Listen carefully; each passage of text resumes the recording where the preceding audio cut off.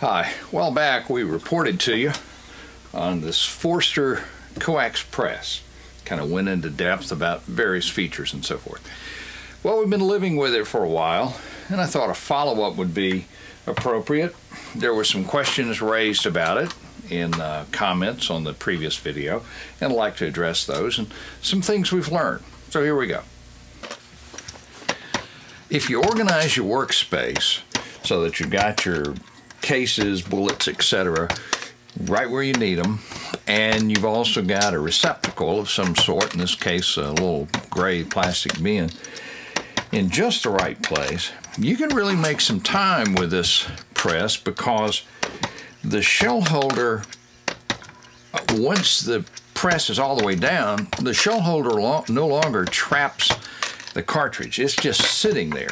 So with a flick of your finger, you can take it out. Speeds things up, especially things like decapping and sizing, flaring, belling cases. Not so much for seating bullets where you're handling powder and all, but for most operations, it makes things move pretty fast. This is the secret to the priming quality of the coax press. It's the actual priming cup, the little holder. And while I've got it in focus, I want to show you something here. If you will look, wow, that's too big even. Find something small to point with here. My friendly dentist gave me this little tool.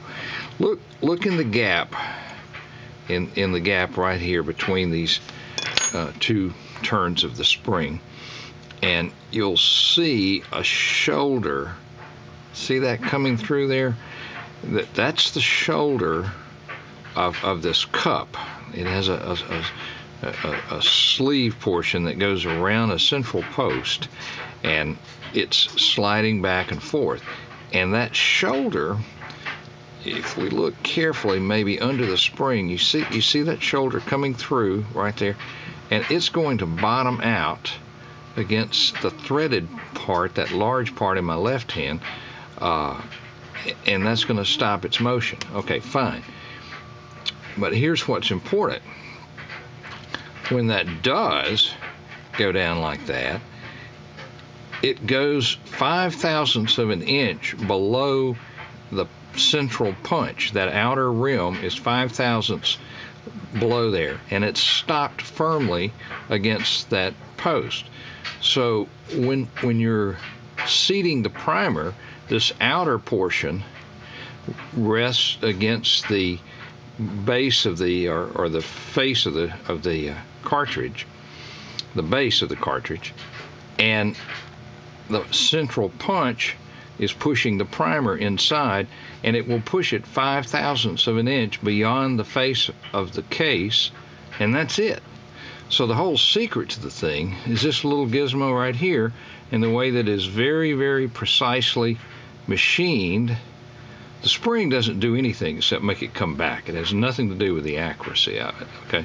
It's just the precision machining of these two parts right here, back and forth. So that's why I say it doesn't rely upon your ability to feel this perfect seating depth. And so now you know the secret.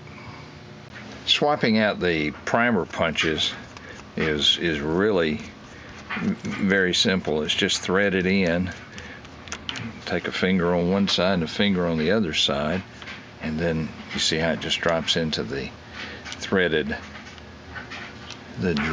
threaded.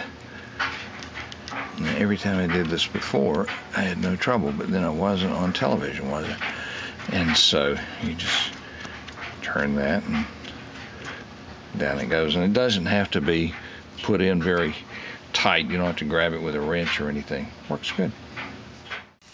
Okay, let's do a shell holder change and see how long it takes. Right now I've got the small jaws in there that'll hold tiny cartridges like this one, and large cartridges like this 45 long Colt will not even go in there. So we'll start by, remember the trick, put something under there to get it up a little bit. Then you ready? Go. Let me go through our little procedure here of removing the jaws. By the way, I did buy the optional set of jaws available for this. The standard jaws handle everything that I reload, which is a lot of different cartridges, and probably will handle what just about anybody would reload. But I also reload the 4570, and I also reload a Wildcat cartridge based on a 3030, and neither one of those will work. It's just the rims are too thick. But those are the only two that I've run across. Well, I'm talking and can't get the spring in there at the same time. Those are the only two that I've run across that won't work just fine. And but even those now, it's 28 bucks. So if you figure you're going to be loading any 19th century Buffalo cartridges and things with large rims, you probably should invest in that when you buy the thing. There's a chart that tells you what all will be in there, and chances are good, unless you're doing 4570 or 3030, your cartridge won't be on there. But those work just fine, by the way. Okay, that's it. We raise it up, you know, let it kind of find its center, and then tweak it one last little bit right there. I like my Swiss Army watch. My son got this for me about 20 years ago. I just got a new band for it, so kind of feels like it's brand new. How about that? Ah, yeah, look. 45 long coat. Works great. One of the comments made in response to the original video was that the coax press is good for pistol cartridges, but wouldn't be good for rifle cartridges. I just don't understand that. To be honest, I really don't. And one of the reasons is when I first saw this press in operation, it was in a video shot at the Army Marksmanship School at Fort Benning, Georgia, and the armorers were loading up match ammo for the Army snipers, the shooting team, what have you. And of course they were loading 308s and probably 300 Win mag, and they were using a Forster coax, and that's what caught my eye in the first place. I load 223 with it all the time, 7mm mag, and that's a pretty good size case, and of course 4570. Now we'll talk about that in a minute. It required getting a second set of jaws in order to do that. Something I will readily admit, that the standard jaws handle most cartridges, but not all. And you should look at their list. There is a published list on the Forster website, and if your cartridge requires the special jaws, bite the bullet, pay 28 bucks more and get them. It was also suggested that these were impossible to get, maybe from Forster, but not from one of the vendors. I don't recall. It was Midway, Mid-South, Sinclair, somebody like that. I think Mid-South's who I bought it from. And they had it in stock. So what can I say about that? That's just the way it is. It's not so much the diameter of the 4570 case, shown here compared to a 45 ACP pistol cartridge.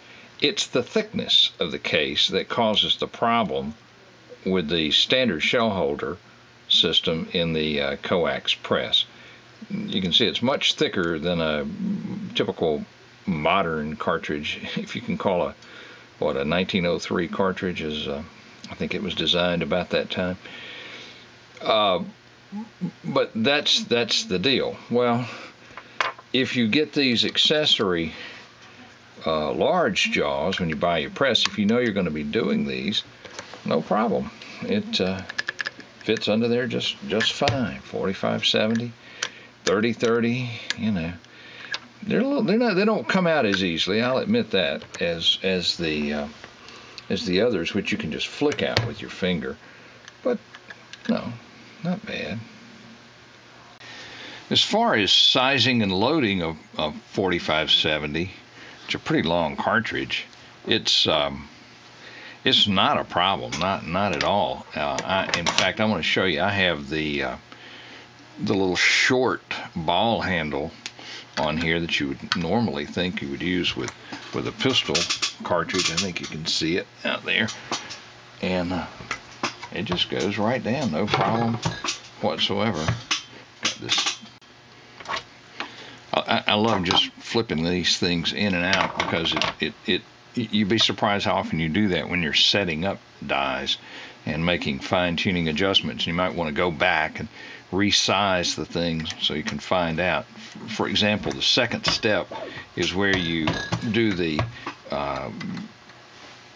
neck expansion, and then you want to bell the thing just enough so that a bullet will start down in there very well. Well, that sometimes takes a bit of fiddling. You normally can get it right, but if you mess up and you overdo it, well, then it's just a simple matter of whipping out that die, putting in this one, even though I'd wiped off the lube, there's still a little bit left in there. And now we're back to the original size, and of course, you know, the bullet won't even begin to go in there. So pop your die in there, put your case in here, come back, and now you can reflare it. And like I said, it's a little tricky to get out, and you're good to go. Waka waka waka waka. Now you may be thinking, well, that's all well and good, but what about bullet seating? Is there going to be enough room in there? Yes, there is. This is the tallest combination of bullet and case that I have. It's a 7mm Magnum, and it's a 168 grain Sierra Match King, and that's a long bullet. And so there it is, and that's what we've got to fit inside the press. So what do you think? You think it's going to go? Well, in fact, I'm just still using those large jaws that I was using earlier. And if you drop that bullet into that thing, yep, it will go right up in there. I do not have any powder. I don't have it set up, but obviously it will go in there without any problem at all. I will attempt to show you now how the priming jaws are adjusted. The key to it is this little tool right here, which I hope you can see, that comes with the press, and it just simply slips underneath and then comes up through, and you use either the large or the small priming post. In this case, I'm going to set this up for a 40, which it's not now, 40 Smith & Wesson. So what you do is you got three little jaws here, and you want to loosen those. See if I can get my hands out of the way and do this left-handed. Right, okay. And these little tabs move freely.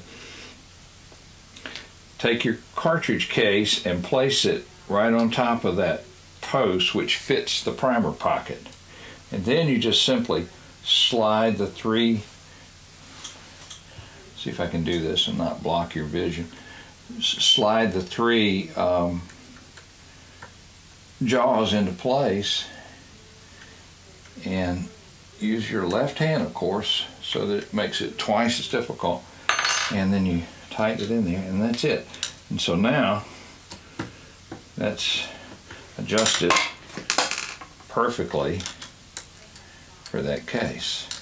I know if I move it too much you won't see it. Hopefully you'll see it right there. But that's how you do it. One of the criticisms of the Forster coax press is its strongest feature, in my opinion, and that is the floating die system. And this is, as we talked about earlier, where the dies can float and align themselves to the cartridge case. The criticism is that it's held in place by 4 threads of aluminum. Well, and if you're using an aluminum die lock ring, that's true. And you may be concerned about that. I'm not, and I'll tell you why. But I really prefer the steel cases, or I'm sorry, the steel die lock rings, because they slide more easily. They don't get scratched and nicked the way the aluminum rings do. Forster actually provides, this is not a Forster, but Forster provides aluminum rings to use with it. I prefer the Hornady. They're a little less expensive. They're very well made. They just have a great feel. I've got them here. Here's one. It's on a Redding die, and I love Redding dies too. So there you go. Why am I not concerned about the aluminum? Depending on what kind of aluminum it's made from, it's probably made from 6061 aluminum. This would be the most common used for tooling parts like nuts and bolts and so forth, and this is just a big round nut. The shear strength is 30,000 psi. And I'm going to go into the math, but I did the calculations, and I'll post it up here somewhere so you can see it. I'm not kidding you about this. And figuring an absolute worst case of minimum female thread and minimum male thread, so everything's just as bad as it can be, you still wind up with absolutely nothing less than around 10,000 pounds of shear strength. And that is to say, it would resist a 10,000 pound force and not shear or strip the threads, based on a 30,000 psi. And figuring this thing is actually about 0.315 or thereabouts thick, and I was actually using 0.3 inches for that. I was using minimum threads, but actually smaller than actual size here, using less than the actual number came out to be. The actual number came out to be something in the neighborhood of 18,000 pounds, or 17, thereabouts. But let's say 10. How much force do you think you're exerting with this press? It's several hundred pounds. That's it. It's probably less than 1,000 pounds. At very most, it might be 1,000. So your factor of safety is probably at least 10 with an aluminum ring. Anyway, you know, push my buttons and I get a little bit off track here on that. Sorry about that, but that's just the way it is. It's a good press. There's really nothing wrong with it. It's really very, very nice. It's expensive. That's the only thing wrong with it. But it sure does work good. Hey, thank you for watching this.